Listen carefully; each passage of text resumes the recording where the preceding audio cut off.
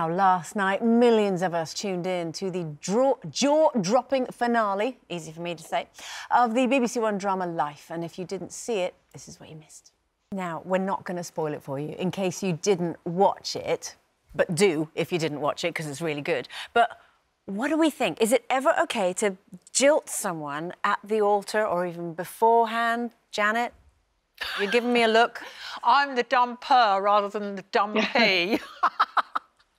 I did do it myself.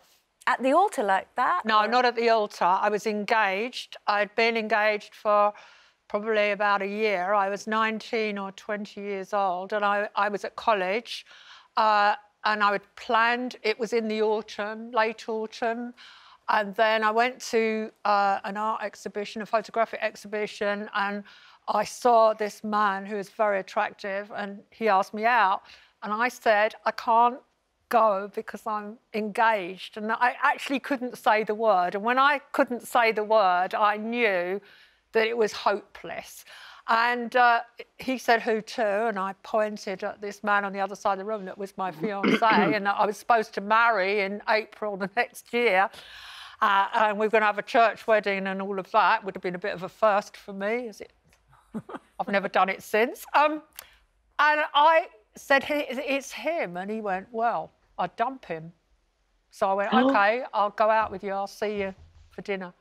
And the next day I met my fiancé in a pub, and I'm afraid I dumped him. I chose a very noisy pub, and he said, what's up? And I went, it's off. And he went, what? It's off!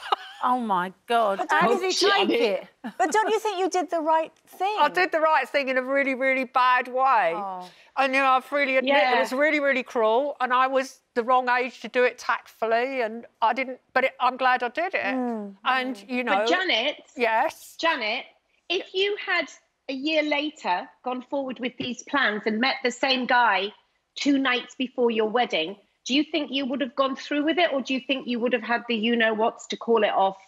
I think I would have still called it off, because I've met my ex-fiancé since, and I know that I made the right decision. But, you know, my mother was absolutely disgusted with me, and my parents said, you know, it's embarrassing, what are we going to tell the relatives, and this is for a wedding that was like 4 months down the line. And can I ask what happened to the man who said you should dump him? Well, he's still around. OK. You married him? I married him. Oh, sorry, the man I dumped is still around. My first husband, I married him just over a year later. My parents didn't meet him until 2 weeks before the wedding, and they had kept up this war of how I had done the wrong thing and I'd embarrassed them. And then when they met him, well, obviously, he was lovely and his parents were lovely, and I got a double-barrelled name. Which you kept. That's the only thing she kept from the wedding, isn't it? Yeah, well, I was married to him very happily for 7 years, and, you know, I was with him, you know, and I stayed very friendly with him, but it was the right decision. Yeah. But, you know, it's very hard to dump someone, or there's no tactful way of doing it. There's no And I often way, think that your parents are the people that are going to take it the worst.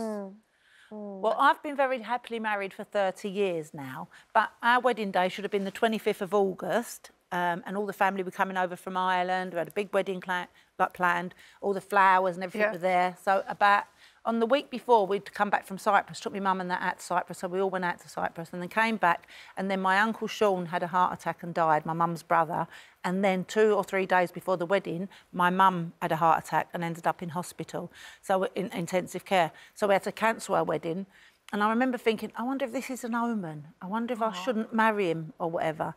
Anyway, we then planned the wedding, and we got married on the 16th of September, which was 3 weeks later, because my mum kept saying, hurry up and get married in case I'm not here for the wedding and that. So we re-planned the wedding, and we got married on the 16th of September.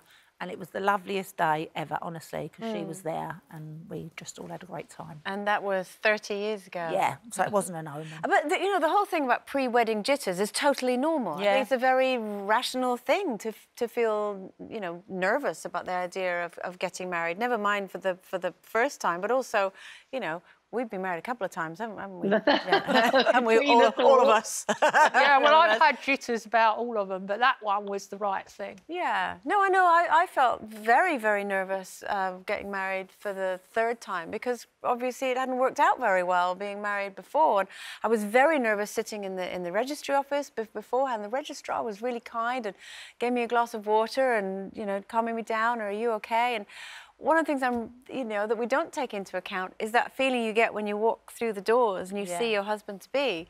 And for me, all my fears just literally disappeared like that in an instant. As soon as I saw him, I was just so... I mean, that was the two of us. That was my son, Finley, watching me down the tiny bit that you'd call an aisle, just basically through a door in the registry office. And we just looked at each other, and at that moment, it was just beautiful, really beautiful. So, yeah, so nerves beforehand are normal. Don't necessarily jack it all in just because you're a little bit scared. It's very difficult to know.